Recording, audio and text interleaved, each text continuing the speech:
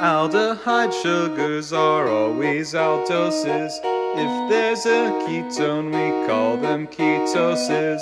Some will form structures in circular rings. Saccharides do some incredible things. Onto a glucose we add a P to it. ATP energy ought to renew it. Quick rearranging creates F6P without requiring input energy. At a high rate, add a phosphate with PFK.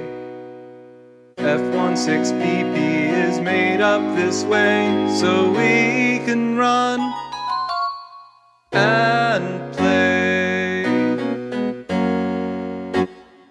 Aldolase breaks it and then it releases DHAP and a few G3 pieces.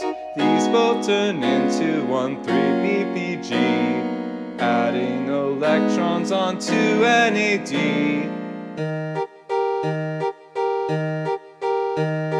Phosphate plus ADP makes ATP, while giving cells what they need, energy. Making triphosphates a situation of substrate level phosphorylation. 3-BPG, 2-BPG, lose a water.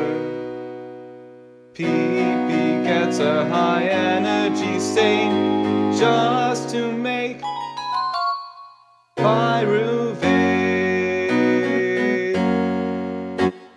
So all the glucose gets broken and bent. If there's no oxygen, cells must ferment. Pyruvate, lactate, our cells hit the wall.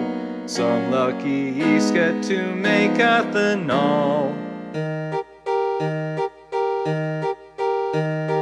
This is the end of your glucose's song, unless you goof up and get it all wrong. Break it, don't make it to yield ATP. You'll save your cells from futility.